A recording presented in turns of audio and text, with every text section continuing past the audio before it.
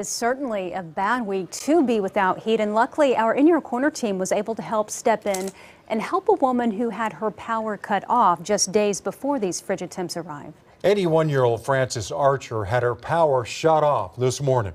Now, her husband passed away in 2020, and now all she has is her Social Security check to help pay the bills. Frances says she pays OG&E around $200 a month, but still owes more than $300, prompting the shutoff. And I didn't think they could do that when it's freezing cold, but I guess I'm wrong.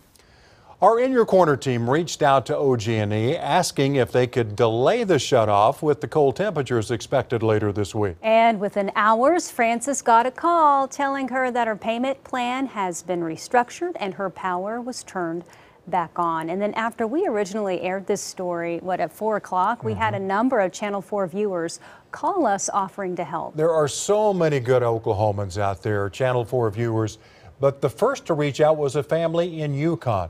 Not only did they pay the bill in full, they added some extra payment to help Miss Archer in the future. So we went back to make sure her lights were back on and to tell her the good news. We actually have somebody, a viewer, after they saw the story today, they called in the station and asked if they can pay for you. Is there anything that you would like to say to them? Thank you. Thank you. Again, they paid that bill in full.